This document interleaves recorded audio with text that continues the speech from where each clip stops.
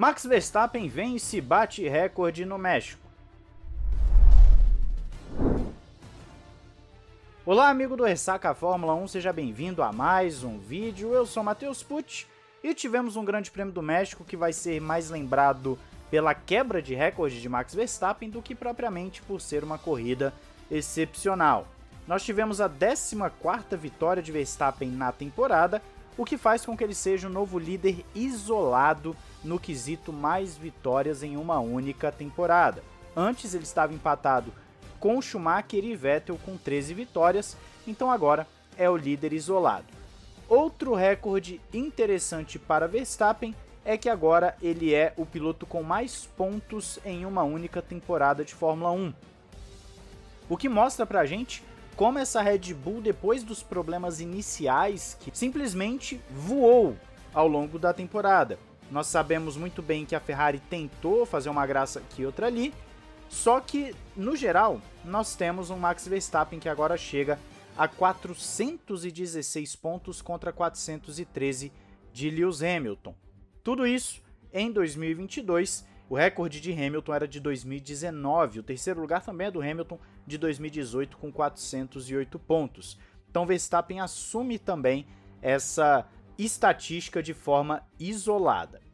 Passando das estatísticas, vamos falar da corrida em si, que é aí onde está o problema. Como é que eu vou enrolar vocês por 8 minutos? Pois é, nós sabemos que a corrida não foi grande coisa. Inclusive, antes da corrida eu já fiquei surpreso com a Red Bull saindo de pneus macios, enquanto a Ferrari também saía de macios, sendo que ninguém das três principais equipes tinha macios novos, então era uma tática visivelmente diferente para ver se eles conseguiam se adequar a um safety car ou talvez contando com um desgaste bem menor do que normalmente os pneus Pirelli têm e com isso fazer a estratégia de uma única parada. A Ferrari, devo dizer, não existiu na corrida em termos de disputa por pódio.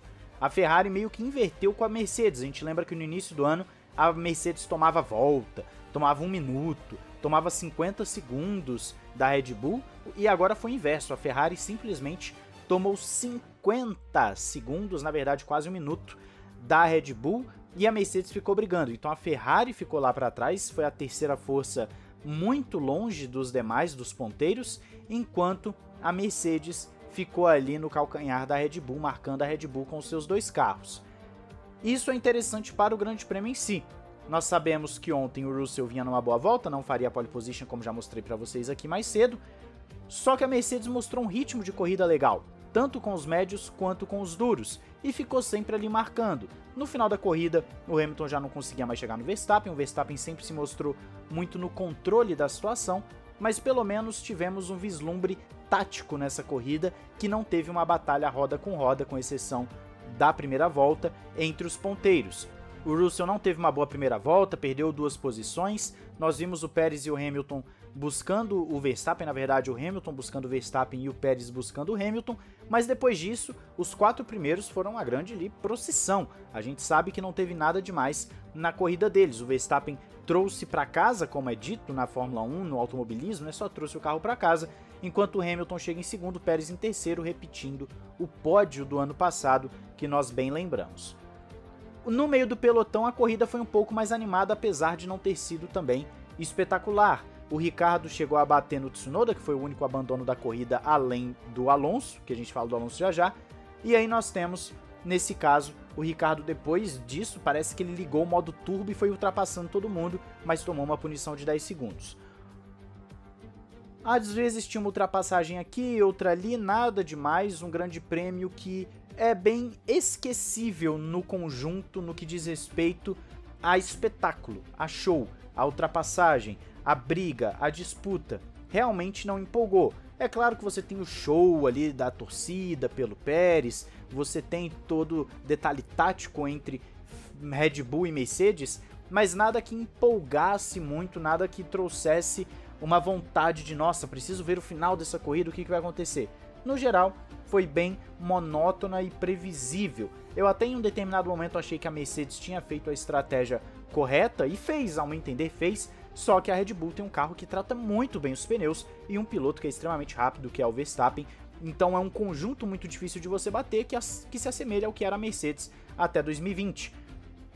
Então a corrida em nenhum momento teve esse clímax do nossa, será que agora vai? Será que realmente teremos uma disputa pela liderança ou talvez uma disputa ali pelo segundo ou pelo terceiro lugar? Em nenhum momento teve isso.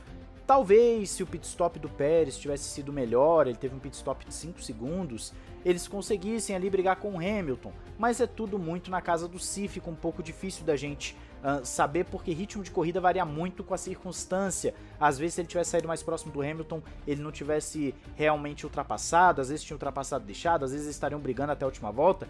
É o tipo de coisa que a gente não consegue simplesmente colocar num papel e falar o que iria acontecer. É diferente de uma volta de quali, por exemplo, que a gente tem uma noção mais ou menos do que o piloto pode apresentar baseado em voltas anteriores.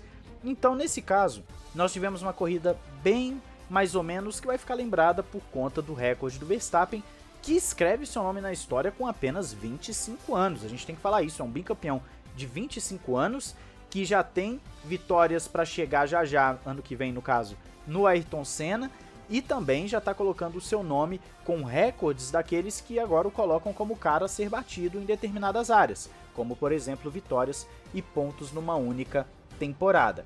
Então tudo isso é apenas para coroar um grande ano da Red Bull. O pódio do Pérez também acaba sendo uma grande festa para os mexicanos, mas não há nada que a corrida tenha apresentado realmente de memorável além dos recordes de Verstappen. Também vale dizer do Alonso, como falei que ia acabar citando, e o Alonso teve um problema no motor, ele fala engine e tal, sai do carro, mostra ali que estava um pouco triste com a situação, chegou a falar no rádio um pouco antes do motor dar pau, falando, nossa, mas que temporada, num sentido negativo. Mas é isso, não teve muito o que falar dessa corrida do México. Os membros que estavam comigo na transmissão, né, durante a corrida, concordam comigo, assim, eles tiveram a mesma sensação de que a corrida foi bem, mais ou menos, e eu quero saber a sua. Você viu algo diferente? Você ficou empolgado? Você talvez tenha visto alguma coisa que a gente não acompanhou? A gente estava ali com o live timing aberto, a Red Bull e a Mercedes basicamente andando no mesmo ritmo, a Ferrari lá atrás por conta do turbo.